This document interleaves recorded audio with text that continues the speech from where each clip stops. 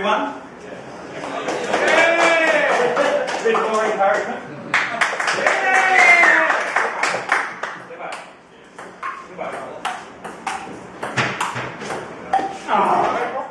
I'm here at Casuarina Secondary College in Darwin, which is the top end of Australia, and we're here with the Clontarf Academy boys, and they're doing a terrific job here at the school, years 10, 11 and 12.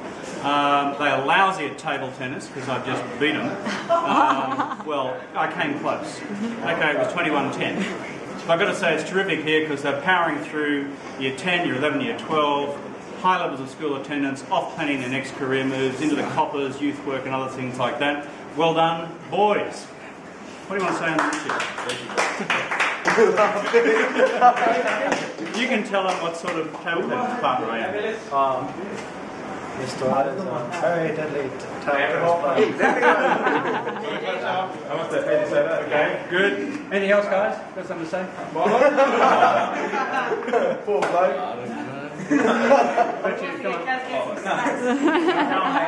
you go get snacks? Anyway, because they've been overwhelmed by my table tennis skills, they've been left speechless, but it's been a great visit here. Thanks very much.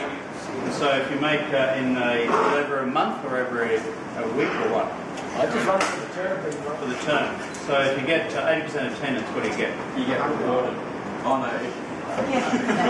If you get more than 90% attendance or more and you've got good grades, at the end of the term or the year, you get rewarded by, well, at the end of this term, you get to go on a fishing trip. You can help that around the Clontarf room. That's good. Okay. Good grades and attendance. So it's good attendance. What's good attendance defined as? What's it mean? On school every day. Every day? Okay. So it's 100%? Okay. And good grades. How do you define that? Because I'm anxious at this because my son's in year 12. Well, at the his bottom, grades are lousy. So.